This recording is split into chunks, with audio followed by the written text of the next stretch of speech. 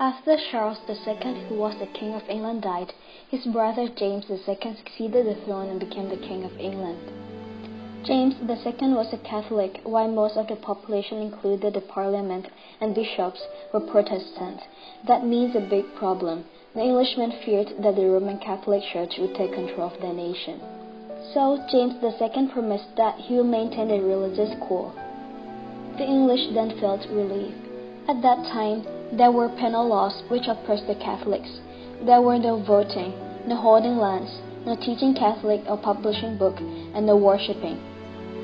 However, things didn't go that. He then used the royal dispensing power to suspend the limitations and appointed his Catholic supporters to high military and governmental positions. After that, he distributed a Declaration of Indulgence. The Declaration of Indulgence suspended all penal laws, allowed people to worship out of the Church of England like in private houses or chapels, and ended the requirement that people take various religious oaths before people advancement to civil or military office. When the Parliament and 7 Anglican bishops heard about the declaration, they began to find a way to get rid of this king. Mary is James' oldest daughter. She was a Protestant. She married to the Dutch head of state, William of Orange. People thought that when James died, he would abdicate the throne to Mary, and Mary would bring back Protestant. After a long period of time, James' son, James Edward Stuart, was born. He was going to be a Catholic like his parents. That wasn't a good news for the Englishmen. The Parliament started to take serious discussions.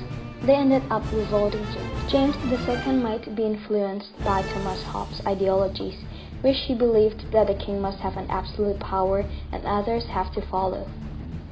And this revolt might be influenced by John Locke ideologies, which stated that people have right to revolt or rebel in order to make the government and the citizens have an agreement. The 7 Anglican bishops started to take an action by sending an invitation letter to William of Orange. They invited William of Orange to come and be their new king. William of Orange, who was the Dutch head of state, always wanted to overthrow James II.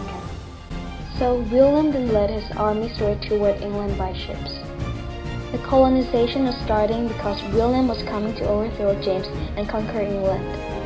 People who were at James' side are all shifted to William's side.